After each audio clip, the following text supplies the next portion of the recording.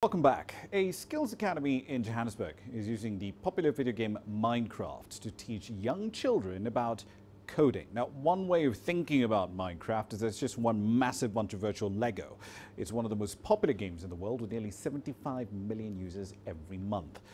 CGTN's Sumitra Nydoo filed this story for Grassroots tonight. Flora Maduma, a young South African IT specialist, left the corporate world to teach children about coding. And she's using the popular game Minecraft to do that. It becomes so difficult when you are trying to say to a child, you know, we are dealing today with underwater creatures.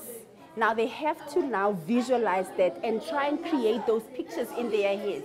And they create different pictures. Some don't even have those pictures because they might not have even seen what a seal looks like.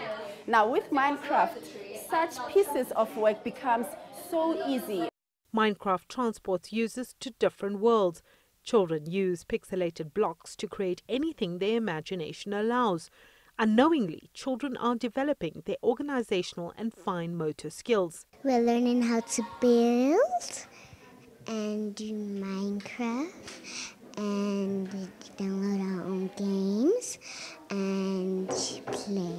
I like building houses and I love playing around building cool stuff, which I can feel like when I grow up I'm gonna do this house.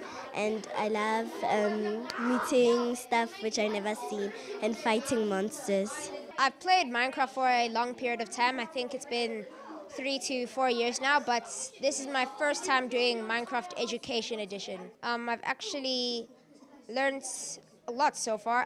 For example, I've learned to be much more creative in what I do, just express my mind.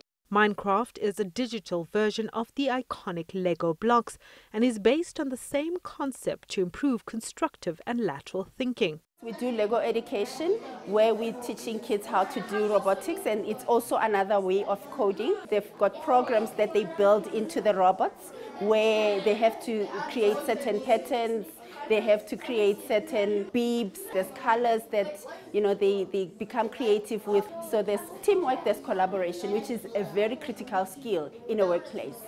There's leadership, because we also create leaders to say you will lead the project. And there is also what we call citizenship, where they become responsible citizens. Maduma's dream doesn't end there. The QBT course is aligned with the local school curriculum. The tech entrepreneur wants to take the academy into public schools and disadvantaged communities.